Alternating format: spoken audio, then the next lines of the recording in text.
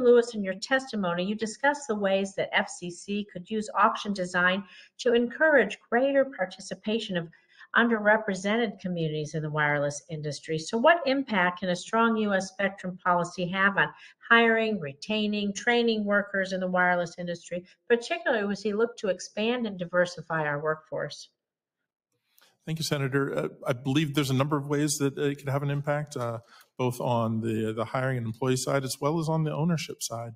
On the hiring side, setting standards for hiring, contracting with vendors can set a high bar for companies that are receiving the public airwaves to live up to those sorts of standards. On the structure on the can impact the ownership side in promoting competition, making sure that we set up auction structures that allow for small women and minority-owned businesses to compete in the auctions through smaller license areas and bidding credits.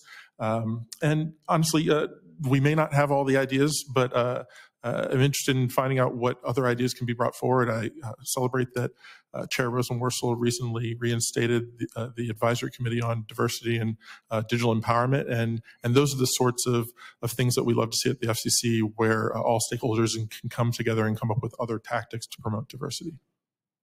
Thank you. Thank you, Mr. Chairman. My time is up. Thank you, Senator. Next.